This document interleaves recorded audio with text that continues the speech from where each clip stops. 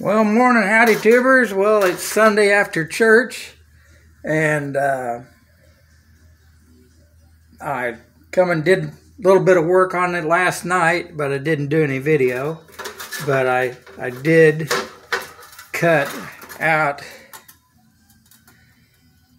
this 40 thousandths backing plate, but I think I need to trim it off maybe another 3/32 of an inch, a 1/16 or something, so because it still feels like it's sitting in that corner a little bit. So, but it's perfectly round. So I think I'll do that. But what I wanted to show you is that I got the tank cover on there all the way.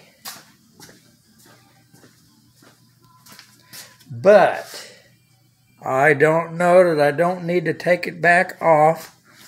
I mean, well, I don't need to take it off for that, but of course I got to put nut plates in here for the cowling, which is, I know I brought it out right there, and it doesn't have holes in it, but also got to trim around the intake tubes on it. And of course I've got to also get this nose bowl fitted before I can do this cowling. But anyway, making progress. But the main thing was that before church, I came down and reached in there, which you can't reach in from back there, but I could reach in from here, and that silicone that I used is not exactly setting up. So I figure that's going to have to come back off, and I'm going to have to get some new stuff that'll hopefully set up and do it all over again. But you all seen the procedure, and there's the tank cover comes with a piece of rubber, maybe 6x4 with a hole in there, and I don't know if you can tell. Yeah, you can see it sticking up there. And you slip it down over before you put the tank cover on. That comes from Hummel like that. And of course, you keep seeing that like that. That's just because I haven't. Let's see. Turned it around like that. Is that focusing?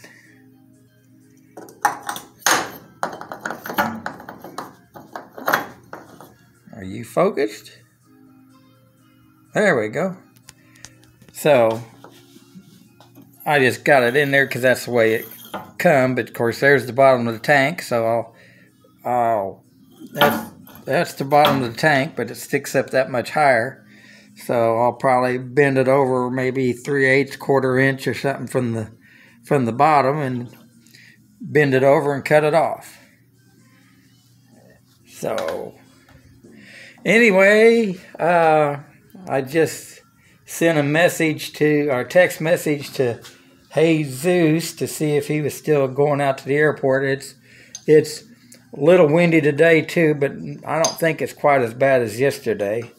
So see if I hear from him. He said he was going to go out after church, but that was yesterday. So we'll see if he's going to or not. So I think that's where we'll leave this video off. Of course, I still need to get to the windshield bow and get the windshield in there, and I think they're right here, the windshield fairings are right there. But things are coming around and running out of wintertime here. Oh, I also got the fuel line on there, because what it was, I came down here to, what was I going to do?